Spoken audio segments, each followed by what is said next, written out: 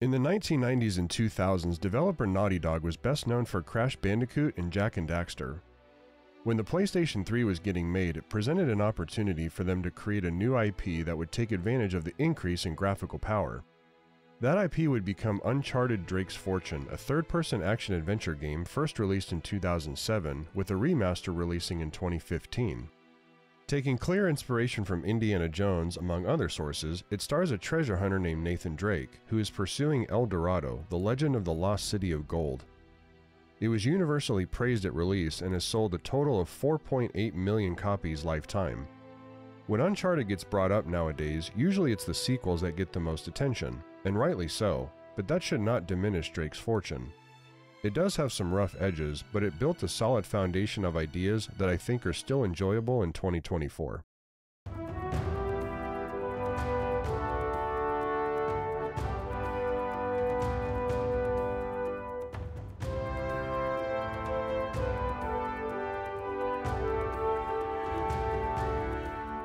The first standout for Uncharted is its presentation. The leap to the PS3 allowed for much more detail in the level design, with improved lighting and dynamic shadows, as well as depicting a grander scope. Large scripted set pieces make it feel like you're in a summer blockbuster movie. Water effects are realistic, and going for a swim actually makes your clothes soaking wet. I especially love the dungeons and bunkers and the creepy vibe they give off. Most notable is the large set of animations. Movement is dynamic and adjusts automatically based on the scenario. For example, Nate jogs when roaming around, but walks slowly on fragile platforms and sprints when in peril. When using the stairs, his body adjusts for the steps. It helps that movement feels smooth and natural to control and is able to handle consecutive actions with ease. The nuance and facial animations bring the characters to life and greatly enhance the dialogue and emotions. This time, I drive. Okay. I love the little details in Nate's reactions as well. Whoa, whoa, whoa!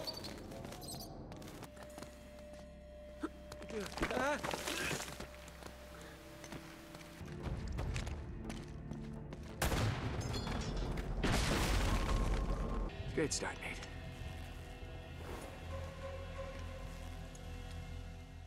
Many of these things didn't have to be put in the game, but anytime developers go out of their way to do so, it should be recognized. Enhancing the presentation is the consistently good soundtrack, with Nate's theme song being iconic. In terms of gameplay, Uncharted 1 is largely a third-person shooter. You carry two weapons at a time, a sidearm and a two-handed weapon. There's a wide range of them, from basic pistols and machine guns to more powerful ones like magnums, a sniper rifle, and a grenade launcher. The powerful weapons, as well as grenades and explosive barrels, are comical to use as they send enemies flying. And occasionally you get access to turrets, either stationed in a level or on the back of a moving vehicle. Do note that there is no auto-aiming, so you'll need to get good at aiming with a controller. I appreciate how any weapon can be potent, down to the basic pistols. I did not come across any bullet sponge enemies, and all of them can be taken out with a single headshot, which helps prevent long and drawn-out firefights. I also like how you can take cover instead of merely running and rolling around. The cover system is very similar to Gears of War in that you pop out when holding the aim button for best accuracy, or you can blind fire for less accuracy but still avoid getting shot. You do have the option for melee, but sadly it's not very good. Button presses don't consistently line up with the animations, and sometimes combos don't register at all. Melee also is not helpful in crowds since you can still get shot.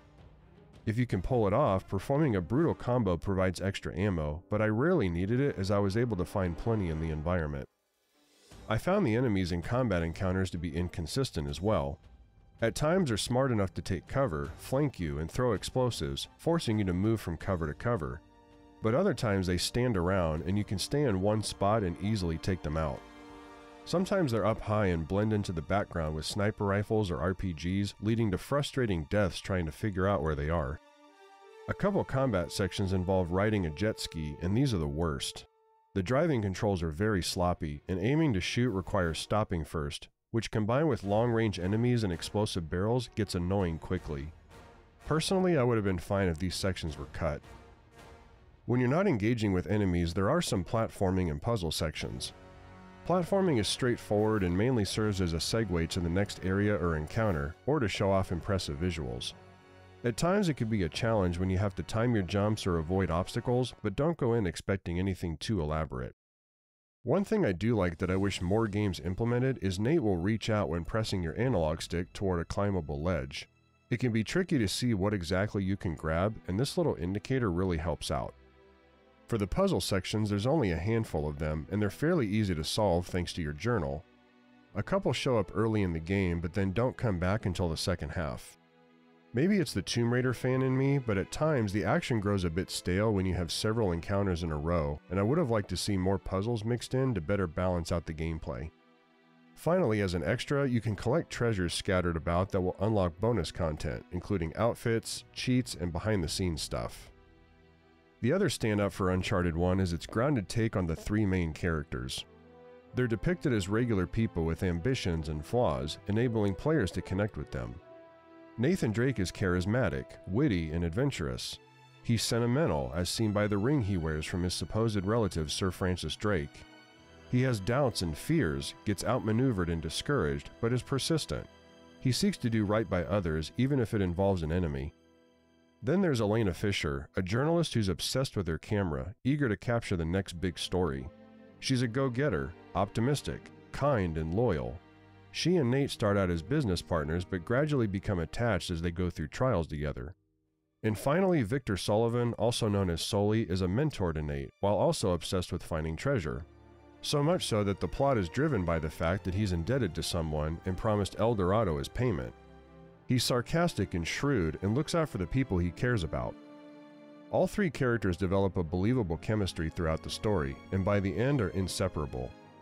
Their personalities contribute to the overall tone being lighthearted, over the top, and having a great sense of humor.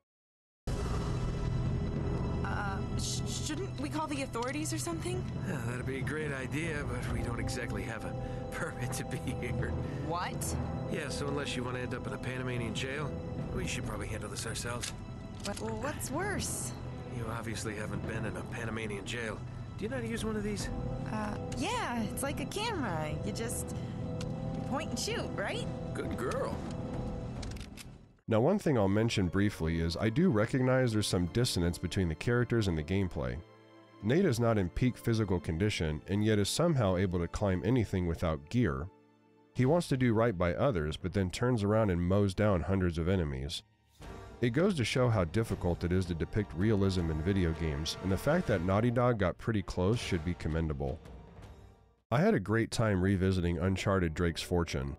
Despite its gameplay needing some polish, the impressive presentation and memorable characters still hold up well in 2024.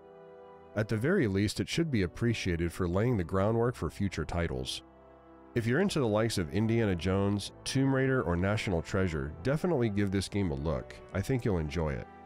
And the best part, it only gets better from here.